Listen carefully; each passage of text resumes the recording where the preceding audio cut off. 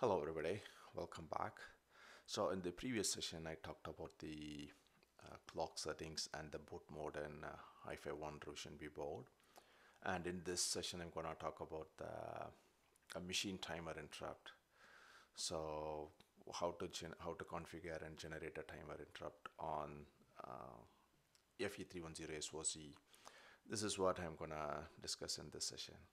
So in RISC-V, there are the interrupts are categorized into two category. One is the external interrupt, so which goes through an arbitration. So this because on one platform there can be many RISC-V core, and this external interrupts has go through arbitration to decide which core is gonna handle that. But whereas there is another category which is the local interrupt, so core local interrupter, and this is where the interrupts that are specific to a particular core is handled here. So I'm just gonna talk about this timer interrupt, and maybe later I will try to cover the software interrupt. So let's see how to configure and generate this timer interrupt.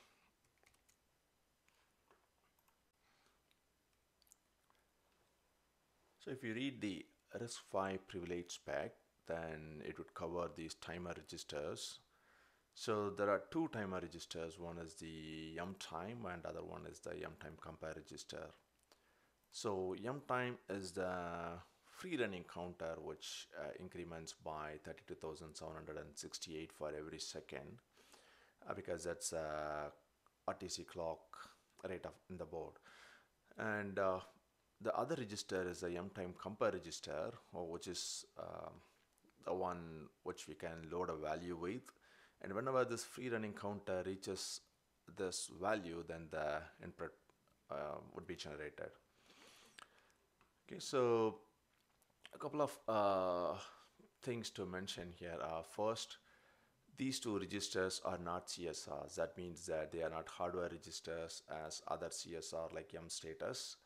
So, but instead these are memory mapped registers. That means that you have to refer the manual of that particular chip to know the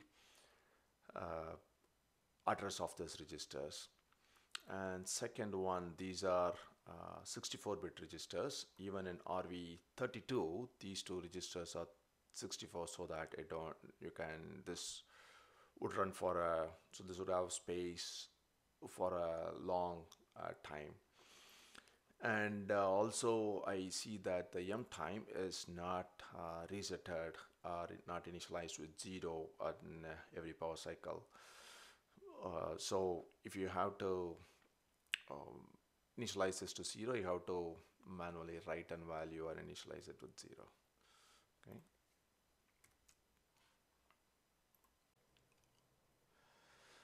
Okay, now let's get deeper onto how to configure this register. So as we just discussed, so these two registers, the yum time and yum time compare registers, and so this address of these registers I have taken from FE310 manual, and I have written the code in assembly. So in assembly, this is how you declare a constant. Okay. And as I said before, these registers are 64 bits and readable and writable, and these are all the memory mapped address of each. So apart from configuring the timer registers, the interrupt registers should be configured to enable enable the timer interrupt. So these are the three registers that has to be configured to enable the timer. The first one is the machine trap vector base address register, where you basically loads the address of the trap routine. So when the interrupt occurs, which address should the execution jump into, and where you would handle the interrupt.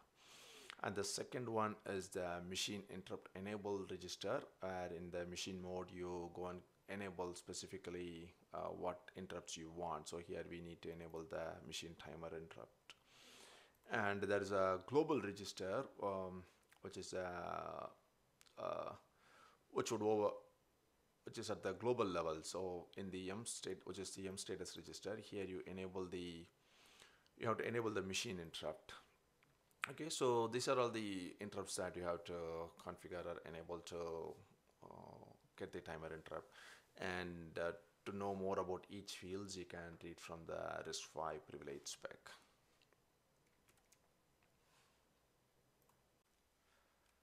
So let's get into the code.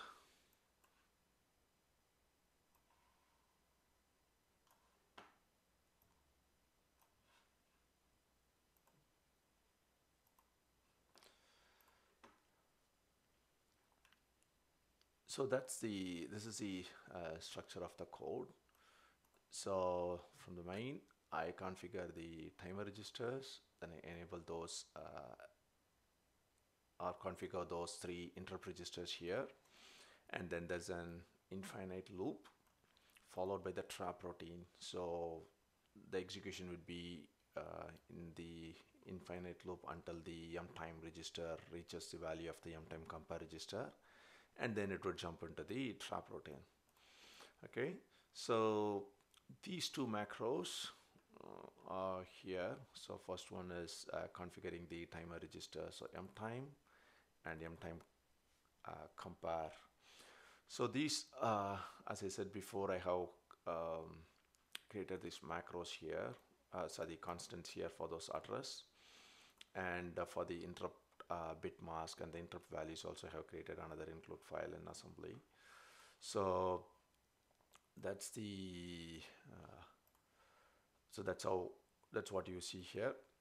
So here very first I initialize the time register with 0, both the lower, the LSB 32 bits as well as the MSB 32 bits, because as I said before, this is a 64-bit register, and after power cycle, since this is not initialized with 0, I'm manually initializing with 0, and then I'm loading a value equivalent to 3 seconds. So if you calculate 3 times 32,768, and the hex equivalent of that would be 0x18000. But since this is more than 12 bits, I cannot load in one shot. So what I basically do is load 3 and shift left by 15 bits, so that would be equivalent to 3 seconds. So this value I'm loading into the LSB 32 bits, and I'm initializing the MSB 32 bits with 0. This is how I configure the timer registers. And the enable timer input macro, those trap routine, the machine trap vector base address is loaded with the trap routine. But if you see here, since this is an CSR, I use CSR commands instructions to read and write, whereas since this is a memory mapped register, I use load and store commands to write into these registers. So trap routine, yeah, so the label is trap routine, so I'll load the label into the empty vec, and I enable the machine interrupt enable in the global status register, and the machine timer interrupt I enable in the machine interrupt enable register. Okay, let's run this code.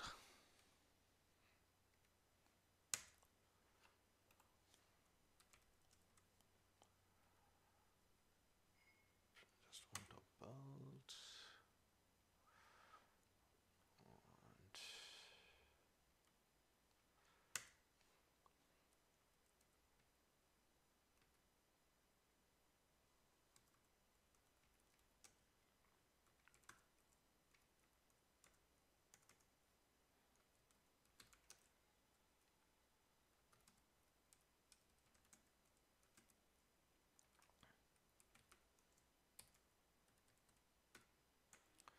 And so now the GDB session is connected. I can load the code and just to see where we are. So display /i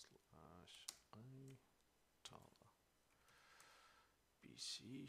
So you see, so let me keep a breakpoint here. Break. Let's go rotate.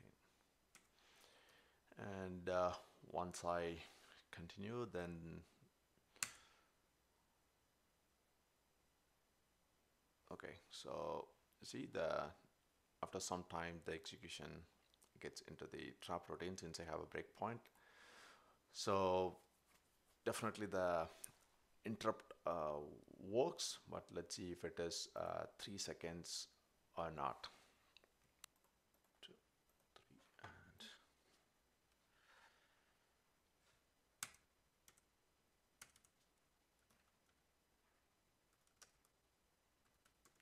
extend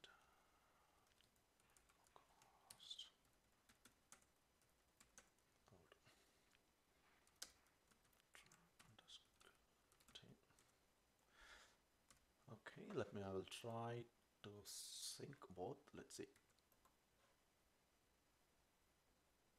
Okay, so it's approximately it works. So to make it more evident, I will just make this 70. That means that 3 into 4, it will be 12 seconds.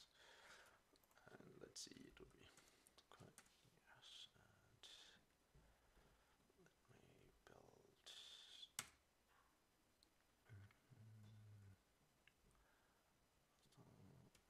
Okay, link.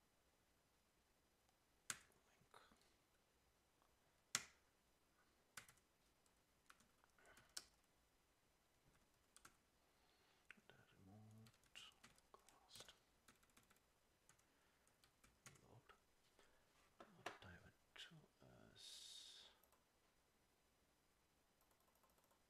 to as 12.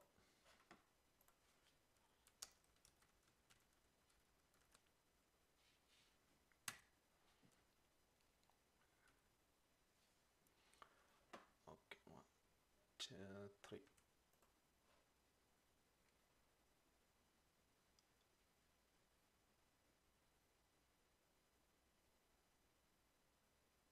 Okay, so that's the closest I can demonstrate.